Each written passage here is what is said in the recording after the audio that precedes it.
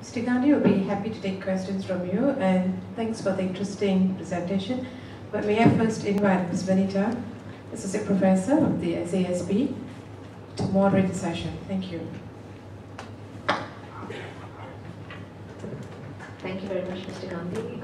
Also, thank you very much for keeping the time. That gives us plenty of opportunities to engage you. So may I invite comments and questions, and can I please request that you identify yourself and keep your questions and comments brief so many more can participate in this discussion. Questions, please. There are microphones, 2 microphones on 2 sides of the room. Yes, please.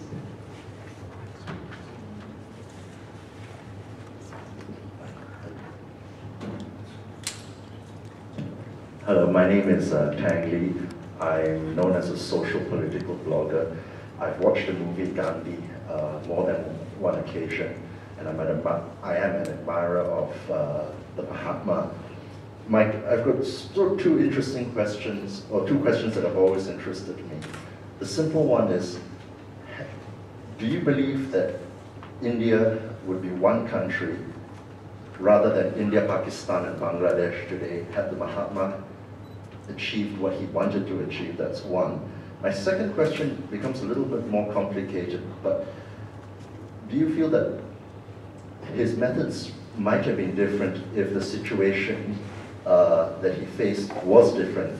And what I mean by that is, he was in a situation during independence, and there's a quote in the movie where there was a case of 100,000 Englishmen were ruling 300 million Indians. And he just, as he says, 100,000 Englishmen cannot rule 300 million Indians if the 300 million Indians refuse to be ruled. Now, do you think he would have had to do something different had the Indians been in the minority? And the example I have, the comparison that comes to mind is the case of Tibet, where Dalai Lama has been an admirer of Mahatma Gandhi and regards the Mahatma as his idol. He's insisted that there's a non-violence in the Tibetan independence movement, and yet the Tibetans continue to be a minority who are widely and openly oppressed in their own country. Would he have done the same thing if India was in that position? Thank you, sir. Well, I think what answers your question is his first movement for equal rights in South Africa. In South Africa, the Indians were in a minority as compared to others, although the majority of people were completely disenfranchised. But the Indians were still in a minority even as compared to the colonials over there. And so the fact that being in a minority or a majority didn't matter as long as they were on the right side.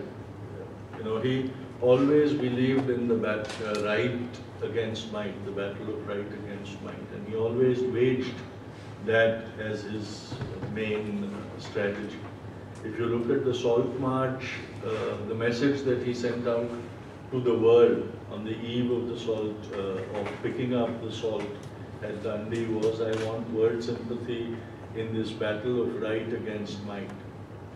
And it became very difficult for the colonial power to face worldwide criticism. If you look at the history of world politics post the Salt March, you will see that the British found it very difficult to justify their continuing colonial rule in India or anywhere for that matter after that. And so I don't think numbers would have mattered to him. It was his strong belief in that thing. The problem that Tibet faces is the Dalai Lama has become a very iconic figure, and celebrities like to identify with him. But in the face of Chinese foreign policies, even the President of the United States has to make a convoluted excuse to come face to face with the visiting Dalai Lama.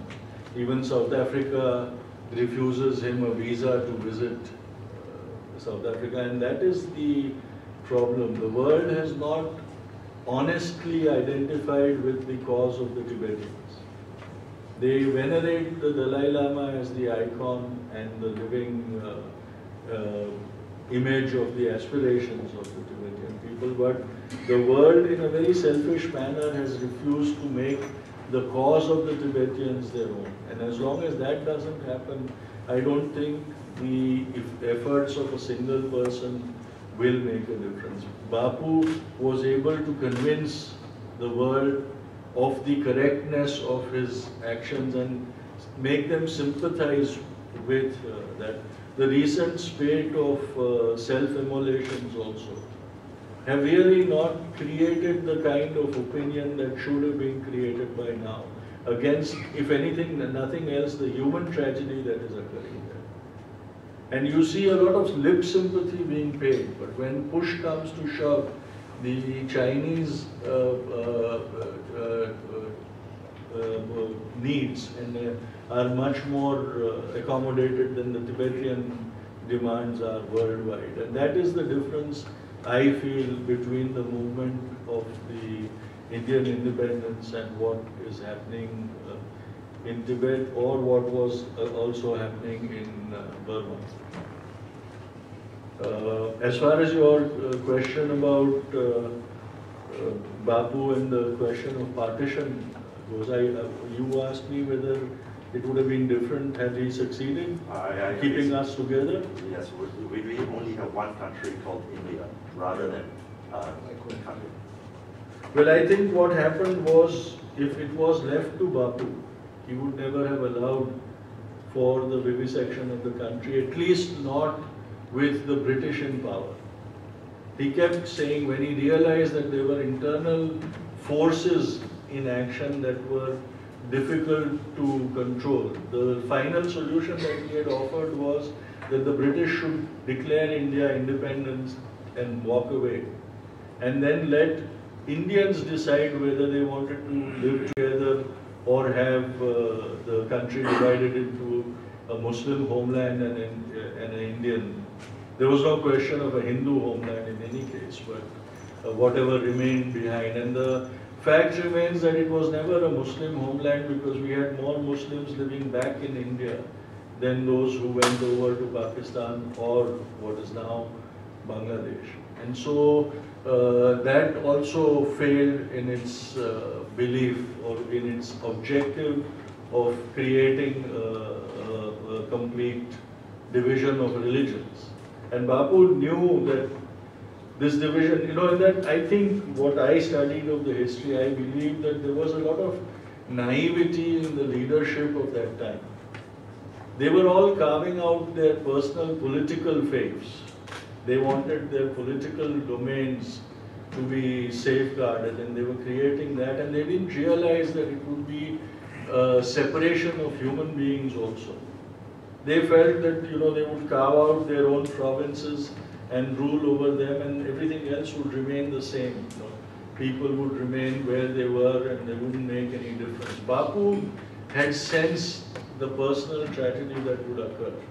He had sensed that if Pakistan had to survive, it could not survive with a large Hindu population living inside of that Pakistan.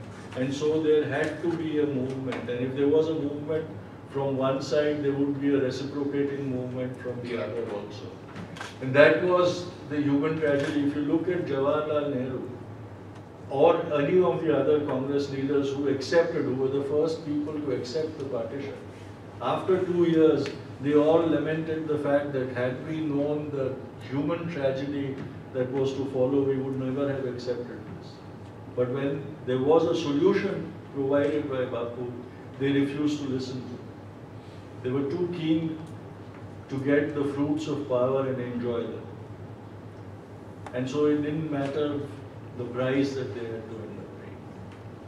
Of course, looking at what has happened in the subcontinent, maybe it was a blessing in disguise. Yes. May I carry this Tibet question forward? You have said that the world has not genuinely sympathized with the Tibetan cause.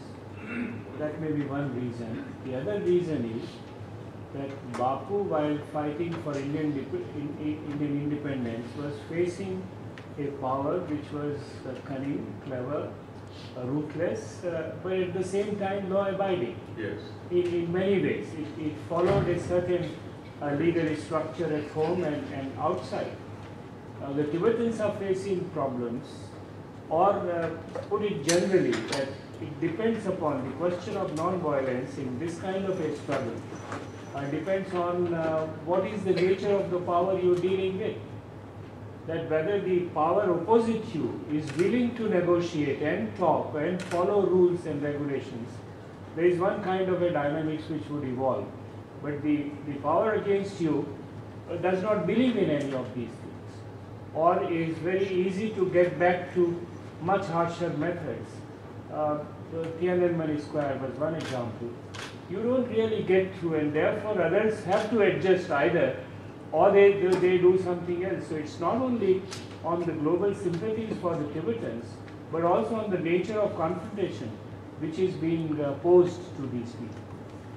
That is, I agree with that, but I also believe that for a non-violent movement to succeed, it must have honest worldwide support, or at least a majority support, so that pressure is built on the other party to also do. In today's world, with the economic sanctions and things, if the world really believed in the Tibetan cause, then I feel that there are many ways to deal with that situation. But I don't see the honest will in doing that. Everybody looks at their personal benefits also before thinking of the. But I agree with you that the reciprocal belief is also very important, and how your adversary will react to it is also very important.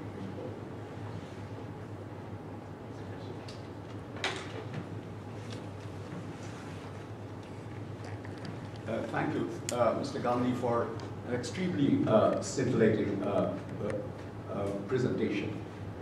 My point is, as you know, I'm from Bangladesh, and Mahatma Gandhi is held in very great respect in Bangladesh.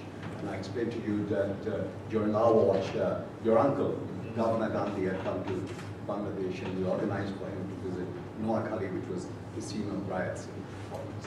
But the question of whether there should have been one India or three Indias, Bangladesh, Pakistan, and all that, is a hugely political question. And you know, we have very different opinions on that. So I'd rather not go into that at this point in time in this discussion, which is focused on non-violence. One of the things we must understand, and this is a comment, that the nature of violence, as we perceive it today, today's political value system, has altered greatly. I mean, violence is no longer physical. I mean, society is violent if it denies women rights. Society is violent when it denies civic rights, or the rights of the Palestinian to return home. So the nature, the connotation of violence has changed greatly, and we sort of have to calibrate our response to that kind of things. Thank you. Absolutely, and I think the time has come when the UN has declared 2nd October to be the International Day of Non-Violence. I think the time has come when there should be a system of auditing nations on their adherence to non-violence, and bringing out a ranking of nations on their practices of non-violence. There is a peace ranking. There is an organization from Australia which ranks nations on their peace index, and I believe Iceland is #1 at the moment on the peace index. India is 135th. But I think there is time that academics should come together to form a yardstick by which the adherence to the belief of non-violence on these various things, gender equality, human rights, their system of corporal punishment and everything, should be tabulated, and an index of the nation or a rank for that nation on non-violence should be brought out. I think we need to do many more programs to make people aware of how much inherent violence they have and they breed within themselves, even without aggression and strife. And that will sensitize people to the forms of violence that have crept into our everyday life. I have been thinking of this idea, and maybe with Bapu's blessings, one of these days we will come up with a formula or a scale to measure nations on their nonviolence practices.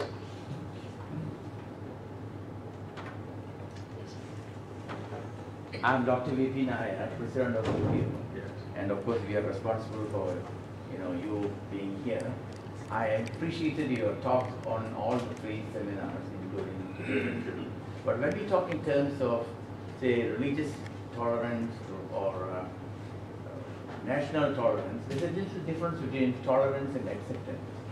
When you say I tolerate you, well, you're not so good, but I don't mind tolerating you. I think the concept of acceptance is not there in the world. That's what's happening in Tibet, Burma, India, Bangladesh, or for that matter, anywhere in the world. What is your comment on that? Well, I believe that a person believing in non-violence cannot have this attitude of tolerance at all, because tolerance is finite. It's a physics term, and it's finite.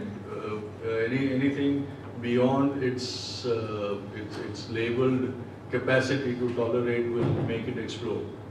And when that explosion occurs, it creates a very destructive, leaves behind a very destructive result. So I for one believe that there is no room for tolerance. There should be understanding and an ability to respect differences. Because where there are going to be two people, there are going to be differences. And we must respect each other's differences and learn to live with that. When I got married, everybody told me it's not going to be hunky-dory. She's going to be different, I'm going to be different, but we'll have to learn to love despite of our differences. And I think even in humanity that is equally important, that we respect each other's differences, we respect each other's right to have different practices. And then we learn to accept that and live our lives. If we do that, it will be much better than a society which only prides itself on its tolerance. Because the tolerance, as I said, is a finite quantity, and it ends in tragedy almost every time.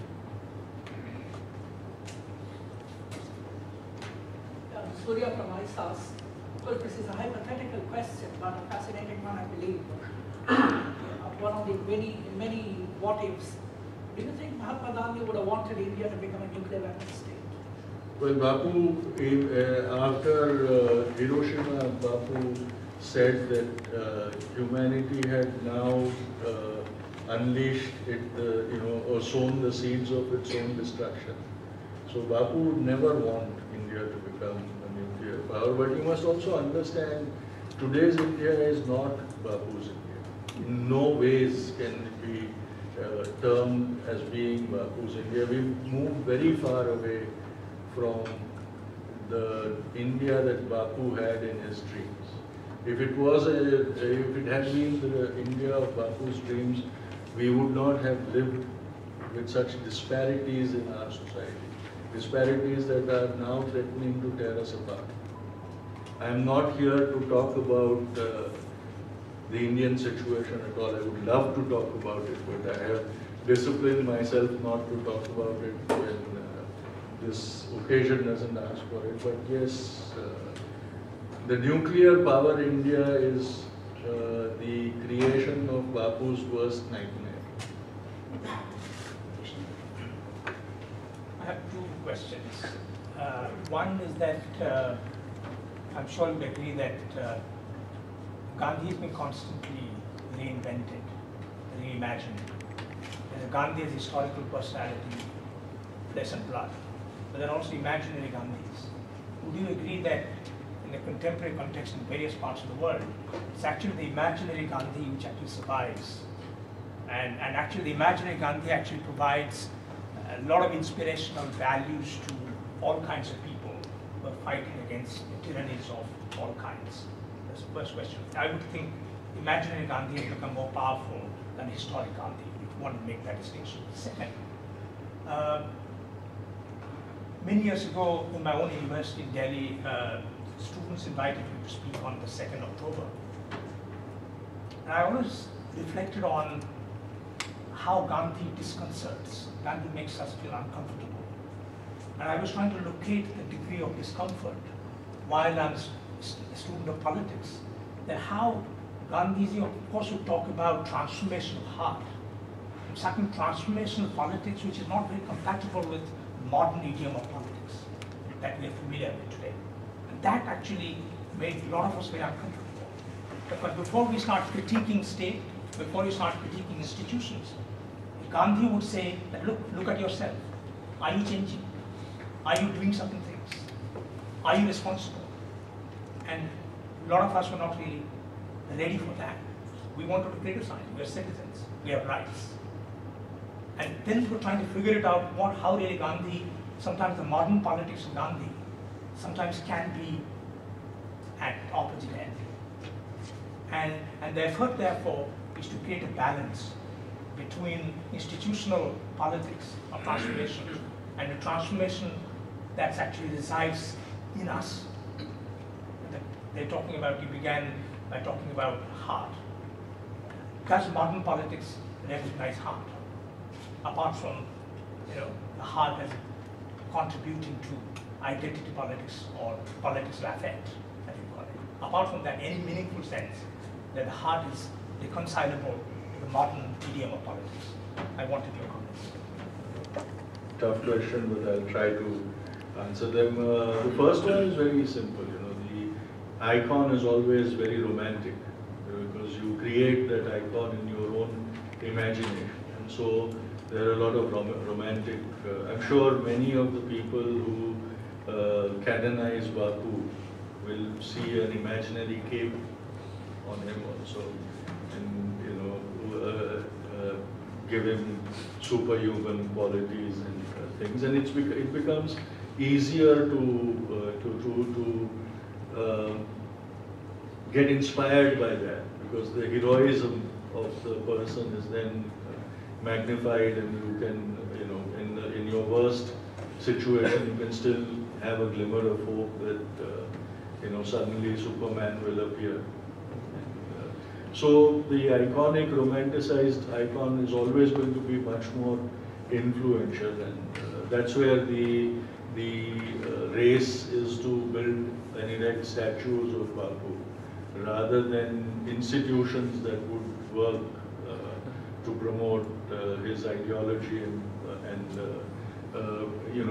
leave behind living examples of his ideology forever. So that I agree with you that it is, the romantic image is much more powerful than the reality is, because if you look at Bapu in reality, is so simple, so unglamorous, he didn't even have a grand way of speaking. And so there's very less that could romantically charm you from that man. But it's his belief, it's his transparency that has given him the longevity. Ever since this anti-corruption movement has started in India, I have always been a critic of the way it has been conducted, because it has turned all Indians into finger pointers.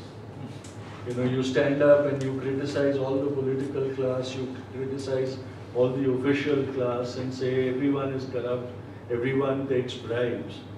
But the critical factor of holding up a mirror to the society and showing the society how much they had become components of that corruption was missed.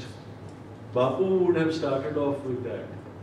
He would have said, yeah, you are frustrated with corruption, you feel corruption is hindering you. Here is the example of how you are feeding the monster of corruption yourself. Corruption, I believe very strongly, is a two-way street. It is not a one-way want.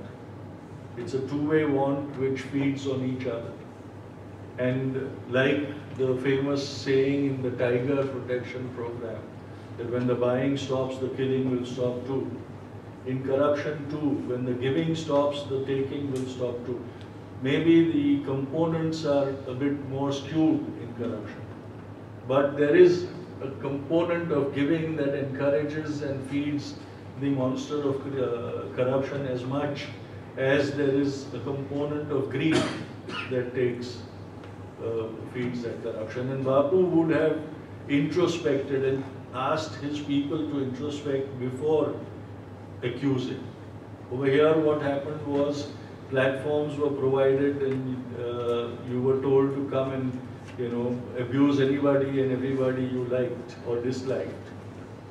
And so that is where the Gandhian aspect of the whole movement was tarnished and corrupted in that movement. And that is where I believe that it did not even last long, because the battle for corruption cannot be a 6-month battle.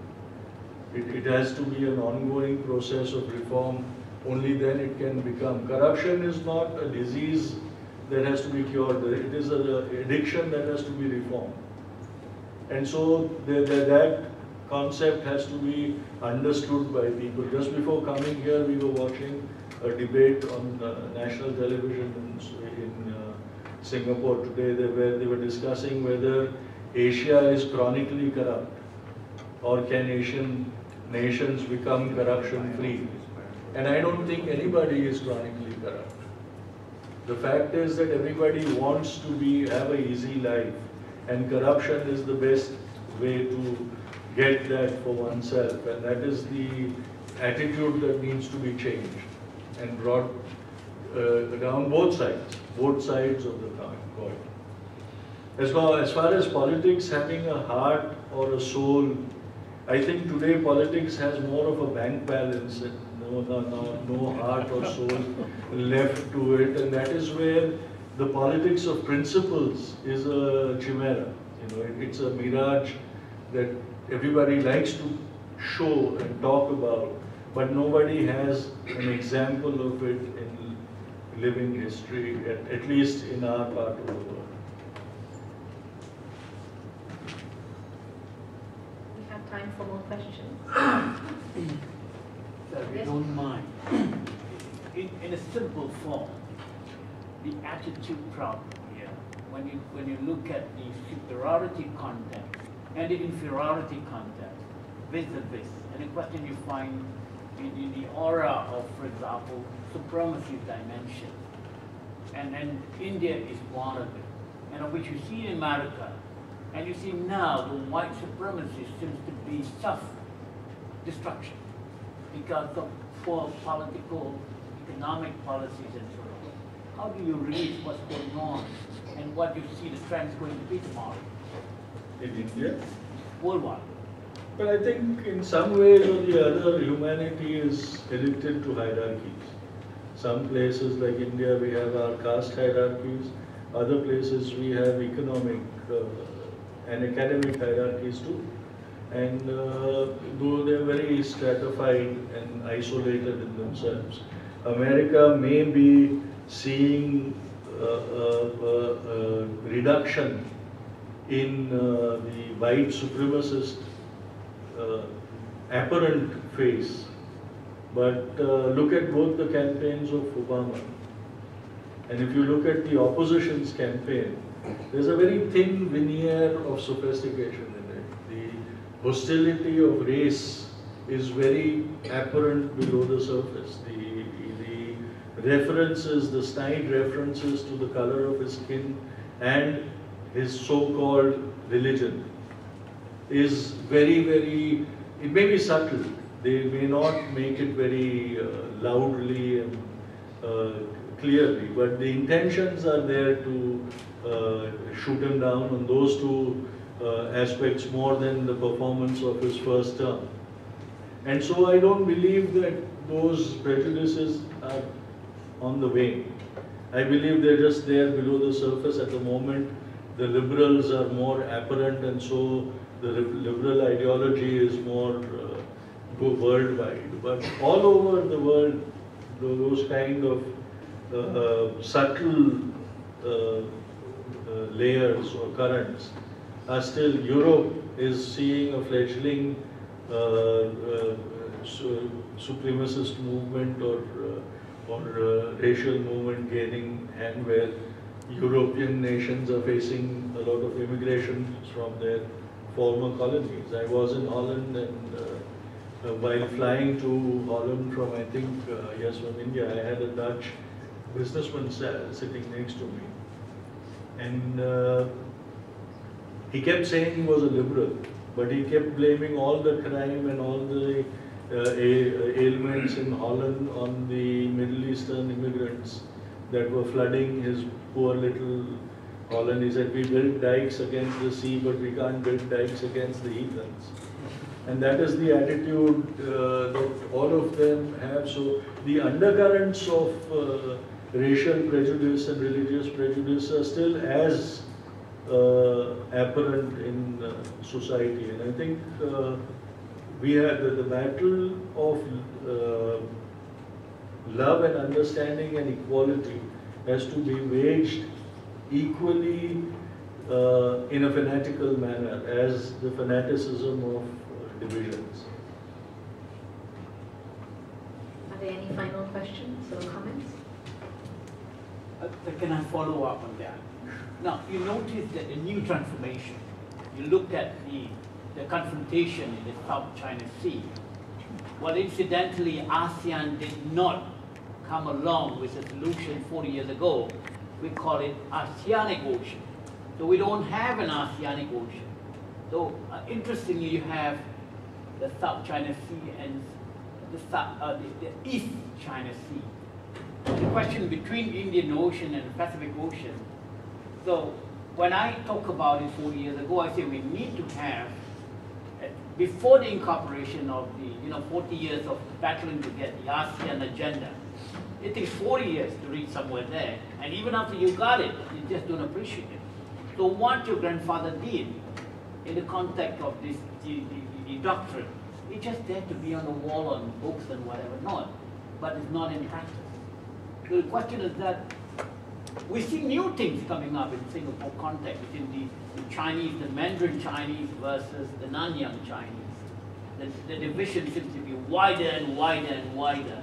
The government trying to contain and contain and conceal and conceal and conceal. So the question is that, how does you overcome such tendency and the inclination of trying to, make it as though it doesn't really exist? Well, that's the problem, I think, that we've always faced in trying to brush uncomfortable situations under the carpet till they explode in one space.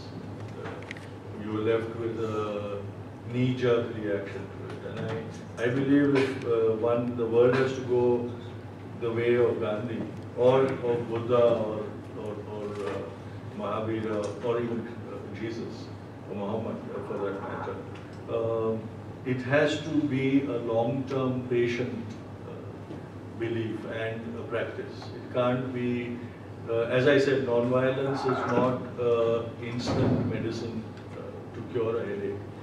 It is a way of life that ensures that you never have a headache that becomes unbearable. On that note, let me close this session formally, and please join me in thanking Mr. Gandhi. Thank you, Mr. Gandhi. Thank you, Vanita.